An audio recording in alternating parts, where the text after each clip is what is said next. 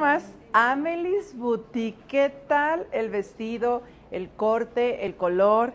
Chequen el modelo, súper sexy, muy nice, el largo perfecto, me encantó. ¿Cómo lo encuentran? Como @amelies.boutique, y ahí les están comenzando a llegar toda la temporada de otoño, invierno y demás. Ahí lo pueden encontrar. Amelie's Boutique. Y Angie, te mando un beso grande. Preciosidad. Nada más que hermosuras me mandó Etual. Este es para mí, pero lo tienen a la venta, por supuesto, como lo encuentran como Etual México, @Etual México. Ahí está en los aretes. Chequen, nuevo modelo. Hermosos, ¿no? 100% diseño mexicano. Independientemente de esto, Kevin tiene tu misma edad, ¿sí? ¿Correcto? Es soltero. Sí. Tu mamá también lo es. Sí.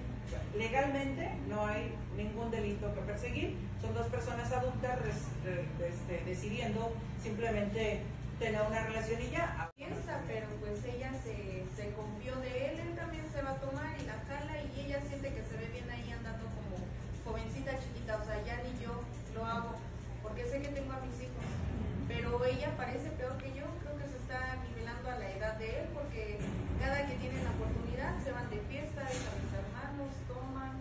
¿Es cierto en todo lo que está comentando tu hija Carla? ¿Nunca se han llevado bien ustedes? No. ¿Por qué? Lo que pasa es que como yo tuve a los 14 años de edad. Sí, ella también fue mamá a los 15, ¿no? Sí, 16, 15.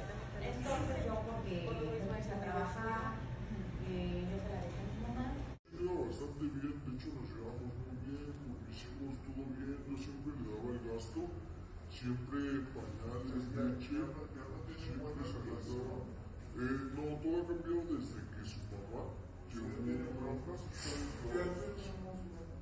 llegó a vivir a su pareja, porque su pareja pues, es una persona que no le gusta trabajar, no le gusta que lo manden. Kevin es una persona así que nunca le ha gustado mantener a su pareja. Involucrarte con otra persona teniendo ya un compromiso previo con Carla y que tienes 2 hijos con él.